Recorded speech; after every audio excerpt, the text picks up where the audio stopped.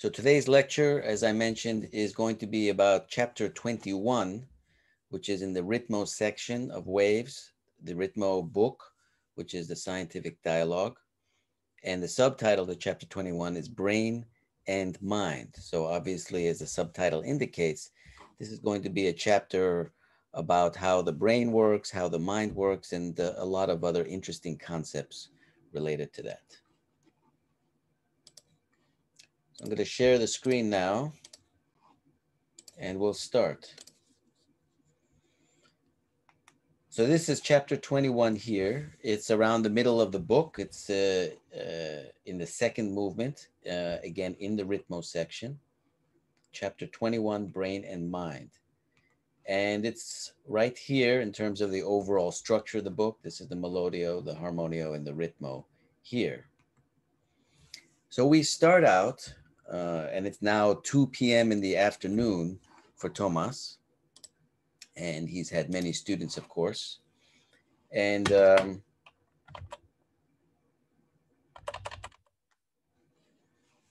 his student this time is called Carter. And Carter is a very interesting student. He will actually appear later in the melodio, actually in the very last chapter.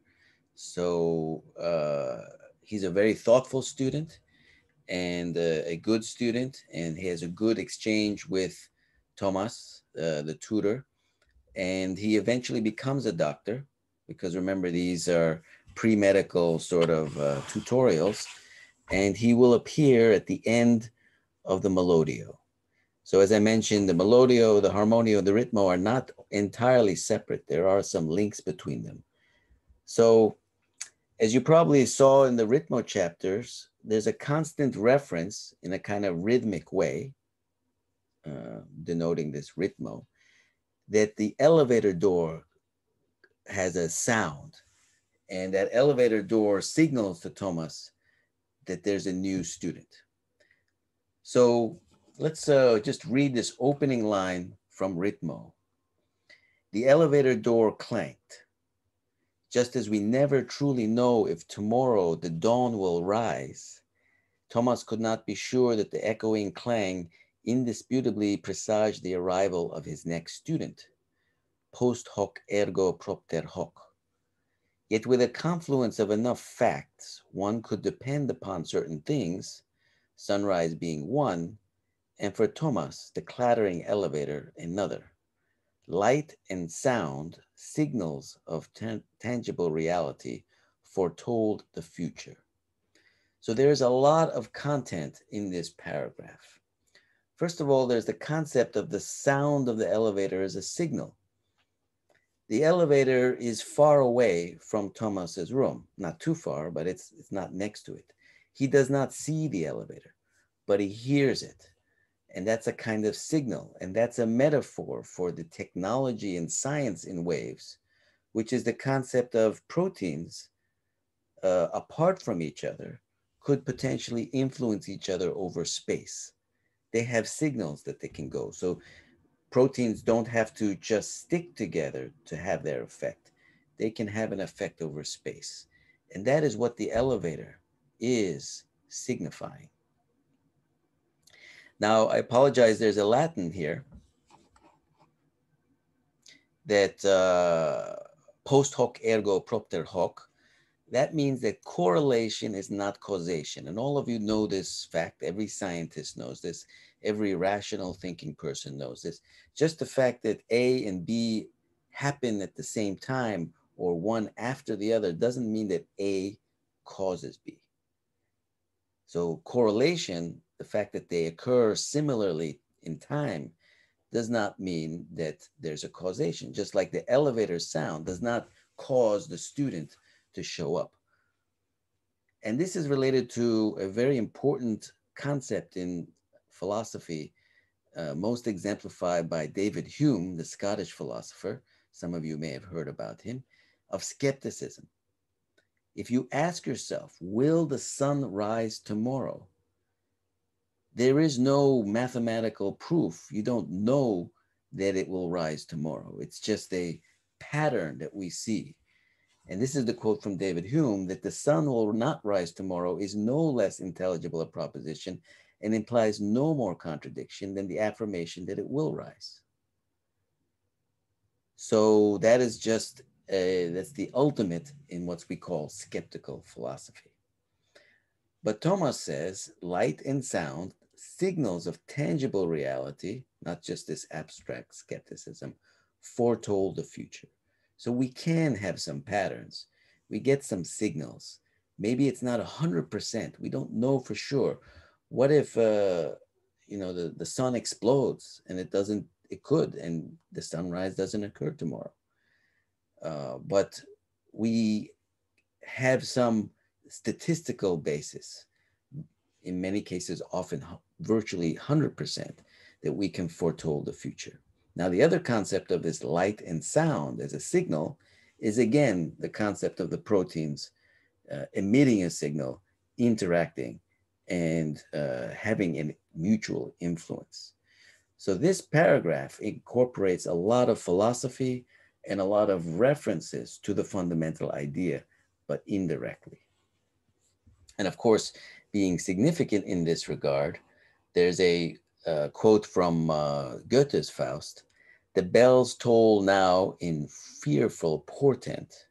Tremors shake the wall to unbend. All unknowns have come to their end. On my solemn hopes I do tend."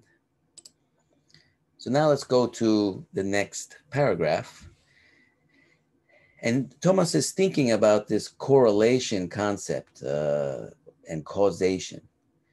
And this concept that we may not absolutely be sure that something will follow, but we have a very good prediction that it will follow, is embodied in the concept of what are called clinical triads. So let's read the passage. Such was also the sort of empirical, probabilistic reasoning behind the notion of clinical triads. 3 symptoms and or signs closely associated that strongly define or at least suggest a disease. While absolute surety in medicine was illusory, a triad was nearly as certain as the sun rising each and every morning as it does in the Shahnameh, always before and forevermore. Tomas pulled out a notebook in which were compiled all the triads he knew of. When doctors see 3, Dante's number, or 2, the norm's triple verdict determining destiny, Pythagorean noblesse, a light bulb switches on as sure as the awakening of a new dawn. So a couple concepts here. He's referring, of course, to sunrise and dawn and this extreme position of skepticism that Hume talked about. And then there are all these numbers, Dante's numbers, the Norn's triple, the Pythagorean numbers, and of course, these clinical triads. So clinical triad, and this is just from Wikipedia, is a group of 3 signs or symptoms, as Tomas said, the result, or as the book said, the result of injury to 3 organs which characterize a specific medical condition. The appearance of all 3 signs conjoined together points to the patient having the same medical condition or diagnosis. So we have here, let's pull up all these triads. So for example, Guillain-Barré syndrome has a triad. Infectious mononucleosis, Rigler's triad, a combination of finding on an X-ray. The triad consists of small bowel obstruction, a gallstone outside the gallbladder, and air in the bile ducts. So these are the clinical triads that Tomas is referring to. So this is an interesting point. How is this the basis of AI? Artificial intelligence is essentially pattern recognition. You take big data and you see patterns. And of course, you don't just make a pattern on 3 things. That would be small data. You make a pattern based on thousands, millions of data points. But we don't predict perfectly out of that pattern, just like the sunrise. So David Hume is right. AI is not perfect. But if you get enough data, enough points, you can get some predictions. And of course, before AI, doctors for many hundreds, thousands of years even, were using this concept of clinical triads, 3 data points. When they come together, statistically, they suggest very strongly a certain diagnosis. Of course, 4 data points, 5 data points, 6 are even better, but the human mind can't always think of all these points. The human mind is not a computer like an AI machine. So 3 is a kind of magic number.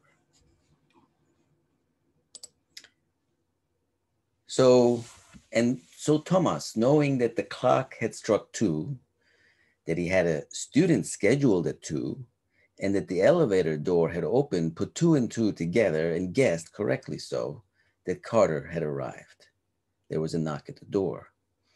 Tomas knew that Carter wished to learn more about the brain. This he would oblige, but as Tomas rose from the desk, he resolved that this mindful tour would plumb the darkest of human evil, reach back millions of years to the beginning of humanity, and explore too the mysterious spell of music. They sat together at the table. So this is a discussion about human brain anatomy, but he will touch upon human evil, human history, and the mystery of music. So let's explore that. So he begins the discussion by talking about epilepsy. Epilepsy is a disease of seizures of the brain. Seizures are uncontrolled activity, electrical activity. And so let's start and read. Tomas, yes, of course. Why not cover both mind and brain, applying the tangible reality of brain surgery to understanding consciousness? Yes, sounds good. Now, Dr. Penfield, who's a neurosurgeon, specialty was epilepsy. Seizures, you know, are uncontrolled electrical discharges in the brain. Being synchronized, though, they are not entirely chaotic. You could say that the nerve cells have become communally deranged. At one time, epilepsy was regarded as a sort of religious experience, commonly associated with witches, devils, and all that. You know what happened? Burned at the stake, right? Yes, things have changed. And then he goes on about pre-existing conditions and how people can be punished and so forth. And then he gives various famous epileptics over time: Pythagoras, Alexander the Great, Julius Caesar, Isaac Newton. Carter adds Van Gogh, Jonathan Swift, and Lewis Carroll too. Now, there's a phrase here, communally deranged. Communally means, of course, the group, the community, deranged, craziness. So this kind of societal, this will hint at a kind of societal craziness. So this is an important concept. So they continue, and Tomas references Hippocrates, founder of Western medicine, who inspired Penfield's epilepsy studies. And Hippocrates, I'm not going to go into read this passage, but he made 2 observations. First, that there was a localization of function in the brain, so that thought and feeling came from the brain. And the source of disease, the seizure focus, was also localized, not just the whole brain, but in some cases, part of the brain. So one region of the brain was responsible for pain, another for joy. Other areas one could even imagine other areas contemplate healing or say killing. Second, with localization of function, disease function in particular, brain operations could take out that dysfunctional portion. So in a footnote, Penfield was also intrigued by the philosophical aspect of medicine. So medicine has a moral dimension, not just about medical ethics, but about life in general. So it's very useful to learn about these things. But we're not going to cover that, obviously, in this chapter, but that is a general theme of the book. Now, Tomas goes on to describe 2 types of seizures: partial seizures or focal seizures that are in only one part of the brain, and generalized seizures. Penfield, as you might guess, focused on partial seizures because those are the ones that could be done some surgery on. And of these, there are 2 further subtypes, those with sensory or motor symptoms and those with psychic symptoms. Captain Miller, Saving Private Ryan. Remember him? Carter questions Tom Hanks, right? He died at the end of the movie. So you might wonder, what does the movie Saving Private Ryan, some of you may have seen that, have to do with this chapter and with the brain and mind in general? So let's watch this video. Find them. Get them home.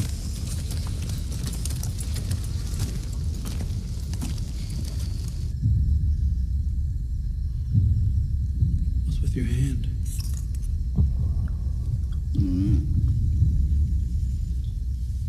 Started in Portsmouth when they brought us down for embarkation, and comes and goes. Now, you may have to get yourself a new line of work. This one doesn't seem to agree with you anymore.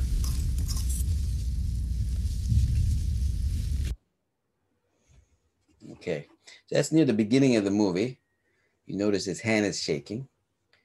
And many people talk about war and the stressful situation like this and shaking as being related to fear. But he's not, you can see his face, he's not in fear. This is not the trembling with fear. And additionally, fear is usually the whole body or both sides trembling. But this is just one hand, and he notices it. And it came on new. He noticed it in Portsmouth. Now, this is near the end. This is near the end of the movie. Medic! We got a medic!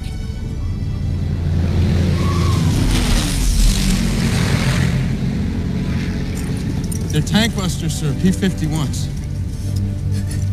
Angels on our shoulders.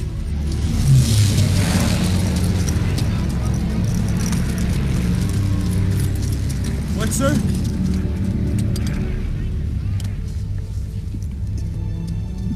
James. Earn this. Earn it.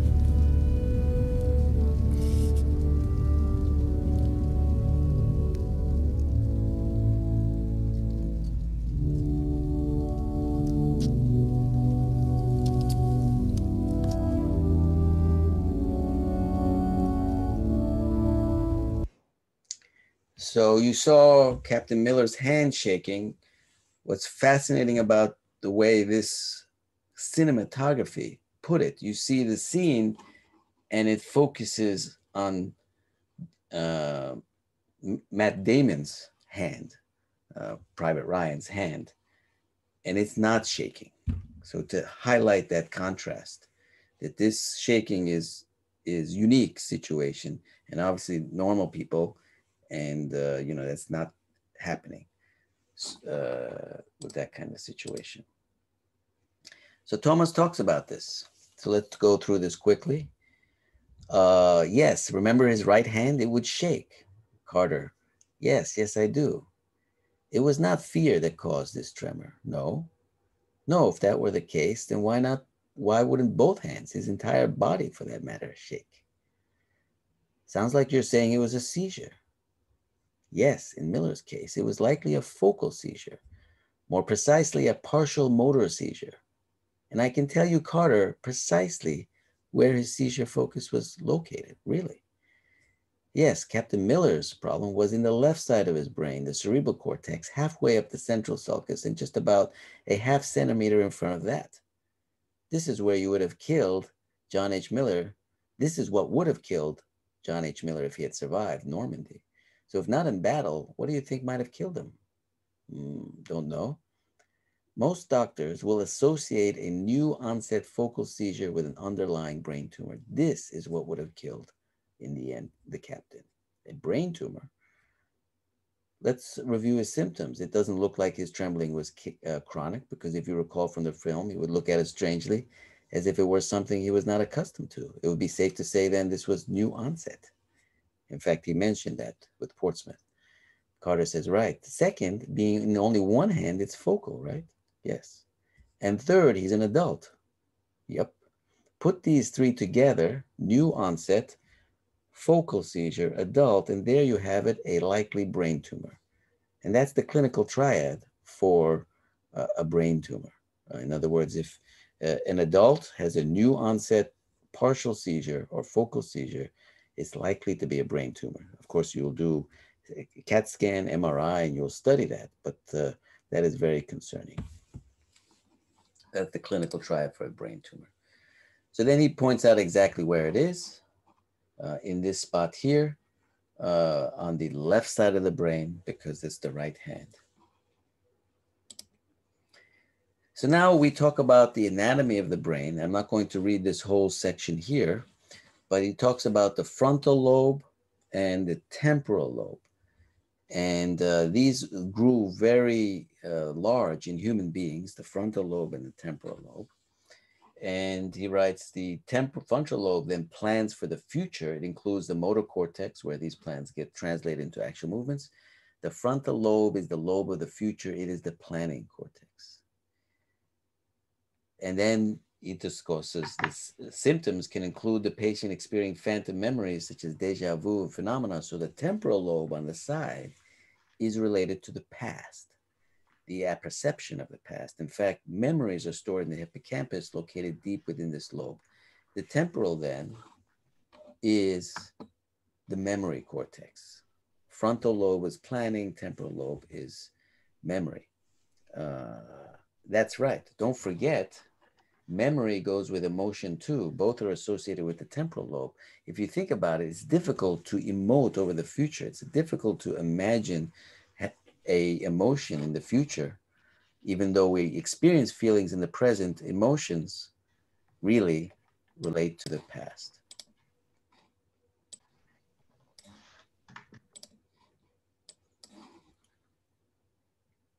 Okay, so then we go to a discussion of consciousness, which is very philosophical, but obviously has a scientific basis. Consciousness also has a humanities basis and so forth. So this is really at the boundary between many different areas. And they talk about Descartes and the so-called Cartesian cut, which separates mind and body. So Carter asks the Cartesian cut, right? And Tomas says, not quite. Here, reason or logos and spirit, thumos, have a corporeal existence, namely frontal and temporal, respectively. So it's a little bit misinterpretation by Carter. He's not the perfect student, but that's okay. It's always for discussion. Reason and spirit are both in the body, which is not what Descartes proposed. Ah, right.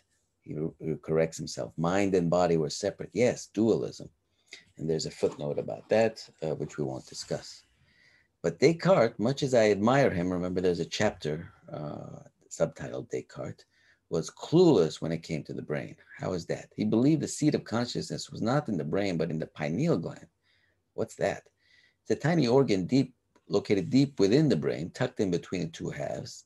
Descartes envisioned that the pineal, was responsible for consciousness. James Joyce, too, adversed, mockingly perhaps, that the pineal was aglow with soul. That's strange. Why is that? Why the pineal? Tomas, cogito ergo sum, which is a famous Latin phrase for I think, therefore I am. Ah, that's Descartes too. Yes, the postulate of one mind implied an unpaired organ must be responsible for thought. That the brain had two halves was a problem for Descartes. Therefore, he reasoned that the soul must emanate from one thing, and that he concluded must be the solitary pineal. Though he convinced himself that this must be true, it turned out that this particular clear and distinct conclusion of his was decidedly false. And there's a reference here to Descartes' way of thinking, to have things very clear and so forth. But even though he was very clear and distinct in his thinking, he ultimately ended up with the wrong conclusion. So then Tomas expands on this frontal and temporal lobes and talks about human evolution. And this is one of the earliest humans. This is Homo sapiens. And Tomas asks, tell me, what looks to be the biggest difference between this? Well, the top of the head is different. Yes, the cranium, Australopithecus, the early human, was pea brain. The brain of Homo sapiens, us that is much larger, but our brain isn't just generally enlarged. Over the course of evolution, from Australopithecus afrensis to Homo sapiens, the frontal and temporal parts are those that became especially prominent. Oh, I can see that. You might say that humans, unlike animals, live not only in the present, but in the past, temporal lobes, in the future too. And Tomas says, that's a good point. It's relative, of course. Cats and dogs, for example, do not entirely lack frontal or temporal lobes, but generally you're right. We often associate reality with the present, but what I just said is now in the past. Living in the present is a very, very limited form of reality. The past and future, I think you'll agree, are much richer. The downside is we have very little influence over those, but some power over the ephemeral now gone present. How strange is that? So then he continues to talk about this evolution, and this is a little bit of a long section, but he points out this is the evolutionary chart, and he says the evolutionary tree shows the steps leaving the Homo sapiens. That's us on the right, all the Homo sapiens here. Over 2 million years ago, Ergaster was one of the most supposedly peaceful, mostly herbivorous ancestors wandering the dusty Serengeti. What do you notice about the chart? Well, nothing special really. And he said around 1.4 million until perhaps 30,000 years ago, human evolution progressed in parallel. 2, even 3 hominid species apparently cohabited the African plain and beyond. 1 million years is a long time for evolution to work its effects on the mind that had to compete with other different minds. Another observation about our 100,000 years, our current species, Homo sapiens, overlapped in space and time with another species, Neanderthals. Think about it, Carter. Other people like you and me, not quite like us, walking alongside in the same space, competing for the same resources. Do you think we cooperated? Carter says probably not. So the point here is the extermination of the Neanderthals as a result of the Homo sapiens. And that's, of course, still an open point, but Tomas was referring to societal derangement. And in other parts of the book, as you read, he talks about Nazis, and there's the whole subplot with Helga. And later on, there's references to genocide. And that's, of course, related to the powerful technology that's being described and how people use terrible technology for terrible things. But it's kind of in our DNA that we have this intrinsic, almost distrust or even hatred for people that are not like us. And it's built into the system. And of course, that is why the subtitle to this is Hate Thy Neighbor, which of course, as you know, one of the 10 commandments in Christian religion is to love thy neighbor. But that whole religious aspect is a way of, has been a response perhaps to this very deep instinct for protection and potentially destroying people outside our circle. Now you might say, oh, this is all very theoretical, but we saw the movie. This is a war, Germans and Americans in combat. And you might say, well, those are just the soldiers, right? But let's look at Captain Miller. They go back to Captain Miller. He's a school teacher, right? Ah, yes, Pennsylvania was. Right, a soldier. He's also a soldier. And what are soldiers supposed to do? Kill the enemy soldiers. That's right. That's what soldiers do. With the sanction, even the encouragement of society, anybody, nice school teacher, at least in theory, can become a soldier and thus a killer, even a school teacher. The spirit of Macbeth abounds. The witches are around and within. Call it communal derangement, a societal seizure. But there's good news. Hollywood always gives us good news. Captain Miller, in the end, was a good man. He no doubt taught battalions of grateful, some not so grateful high school students, and he saved Private Ryan. As we find out in the movie, Ryan then went on to earn that life as Captain Miller wanted him to. A few more slides. Then Tomas goes a little bit more into the anatomy of the brain, and not just the cerebral cortex, but the whole central nervous system. And he described the central nervous system from the bottom up, of the spinal cord, the brain stem, the diencephalon and the telencephalon. The brain stem has the medulla, the pons and the mesencephalon, and the cerebellum. So there's a little more discussion around that. And then he moves specifically with respect to the brain stem to a discussion of the cranial nerves.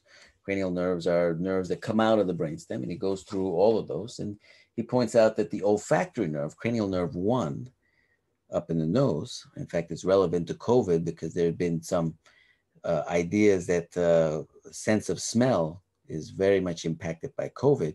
And that might be one way that it gets into the brain too, through the olfactory nerve. Anyway, the olfactory nerve, cranial nerve I, enters the brain directly into the telencephalon. In fact, it's the only nerve that goes directly into the upper part of the brain. The cranial nerve II, the optic nerve, has a relay in the upper brainstem that goes into the cerebral cortexes. So we often consider smell to be a primitive sense, bearing little information, at least for humans. Dogs, of course, have very acute sense of smell, and many animals do. And Tomas goes on to say, it is ironic to consider that's the only sense that feeds directly into the brain's higher thinking portion. The most primitive seems to have become the most refined. It's a kind of paradox. And then finally, he talks about cranial nerve VIII. And he has a special feeling for cranial nerve VIII, the vestibulocochlear nerve. And I'll read this a little bit because it's an important passage. We often think of the primary senses of sight, hearing, smell, taste, and so forth. These are all with the cranial nerves, and these are separate, of course, from the other senses. But notice that sound sensations traveling with the eighth nerve, so that's the acoustic nerve or vestibulocochlear nerve, enter into the central nervous system, the CNS, via the rhombencephalon. The vagus originates here too, as it works to control the basic and rhythmic functions of breathing and heart rate. Therefore, hearing, situated near the lower brainstem, is among the most evolutionarily ancient of the senses. It's a very ancient sense. Smell and sight are more recent, phylogenetically speaking. Hearing is very deep, very basic, even more so it could be said than vision, taste, and smell. Only touch, which is the earliest nervous systems, only touch is more elemental. Carter replies, I see. Tomas says, but hearing, if you think about it, about how it actually works, is just a highly specialized form of touch. How so? Hearing perceives the mechanical vibrations of sound transmitted through air as microscopically undulating touches upon the hair cells of the inner ear. The ear is really just a highly specialized and exquisitely sensitive touch sensor. So Carter, hearing is a way of touching through intervening space another human being. Music is feeling then, not sound. And that's a famous quote from poet, I'll pull up the name,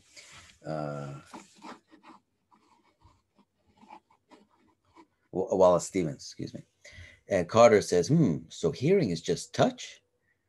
Tomas, to a certain extent, yes, but sound perceptions don't remain in the brainstem. These sensations, called them highly modified touch, are transmitted upwards toward the temporal lobe, where these sounds are interpreted as listening. The temporal lobe is the lobe of the past, remember? Yes, so that means sound and memory are linked. And yes, emotion gets enmeshed among all these too. Right, sound and music evokes the deepest memories to the oldest, most elemental of the five senses, connecting the present with the past. Music, my friend, touches us and touches us very deeply. So, of course, the purpose of this passage is to talk about the evolutionary development, and there's a footnote that goes into more detail that actually talks about how the hearing system is potentially related to this touch system. So there's an anatomic knowledge there. But notice how hearing is just a way of touching through intervening space another human being. We talked about the proteins having their vibrations and their electromagnetic energies touching another protein, not through sound, of course, but through electromagnetic radiation. So this concept here is a further reinforcement of the fundamental scientific idea in waves. And that's one reason why music is so important in the book, as you know. So he ends by talking about coma and ultimately another triad called Cushing's triad. So I'll finish off here. A coma was a clinical condition not falling under the schema of three. Two, not three circumstances give rise to coma. First, a diffuse dysfunction of both cerebral hemispheres, the brain's thinking part, and second, the failure of the brainstem's reticular activating system, the non-thinking part. So that sentence describes the two parts of the brain as a summary that he talked about, the top thinking part and the brainstem and spinal cord, the non-thinking part. And of course, puts that in the context of coma. So in other words, if you just have the thinking part out, but the brainstem is functioning, then that would be, for example, unconsciousness, but you're not in coma. You will wake up again and so forth. So, so that's the definition of coma. And then Cushing's triad came to Tomas's mind, named after the American neurosurgeon Harvey Cushing, whose example the young medical student wished to follow. This triad of hypertension, bradycardia, and irregular respiration, so high blood pressure, low heart rate, and irregular breathing, was an accurate harbinger of imminent death. That signal final state where all meet the holy triad, dualist, singular, or nil.